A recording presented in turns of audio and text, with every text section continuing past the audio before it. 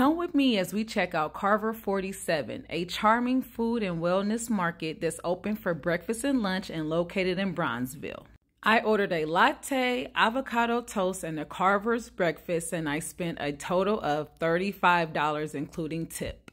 I am a sucker for the heart that they put on top of the latte. My latte was absolutely delicious. It was warm, it was creamy, it was nice and strong. I loved it. The avocado toast was topped with goat cheese, cherry tomatoes, and microgreens. My initial reaction was it was a little expensive because I only got one piece. However, the toast was absolutely delicious. The bread was nice and crispy. The avocado was fresh. The goat cheese was not overpowering, and I am not a fan of goat cheese. The tomatoes were nice and delicious.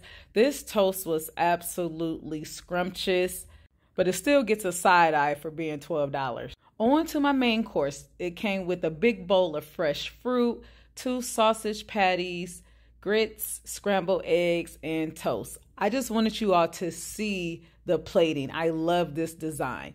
I'm going to go into these grits first. I rarely order grits in restaurants because even though they offer grits, it doesn't mean that they can properly cook grits. Upon my initial tasting of these grits, the texture was pretty much perfect. They were nice, they were soft. You could tell that they cooked these with butter and they cooked them properly. However, they did lack seasoning. Let's get into these eggs. The eggs were nice and fluffy, a gorgeous color, so someone knew what they were doing back there.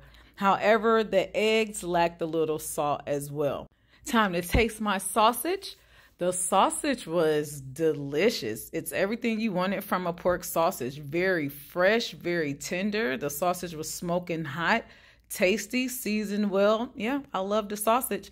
Now, I really wanted to enjoy my breakfast, so I did need to add a little bit of salt, a little bit of pepper, and I wanted to go back in and see if that helped, and it absolutely did. All it needed was salt. The eggs were delicious. The grits, like I said, they were cooked very properly. They were just missing salt. Time to get into this toast. I ordered a pepper jam to go along with my toast. It's this sweet jam that had little bits of pepper. And upon tasting it, I really enjoyed the taste of it. It was nice and sweet, and it also had a little spice to it. You can see the little peppers in the jam.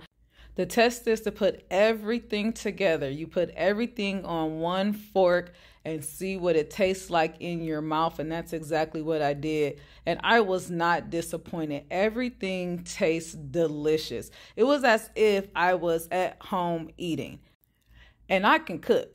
So that is definitely a compliment. The food was delicious. The fruit bowl did not disappoint either. It was very large and it was filled with delicious fresh fruit, blueberries, blackberries, and strawberries. They were scrumptious.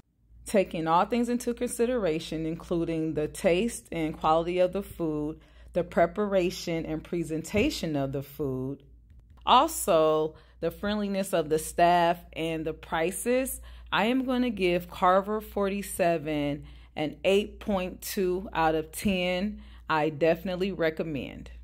I'm full.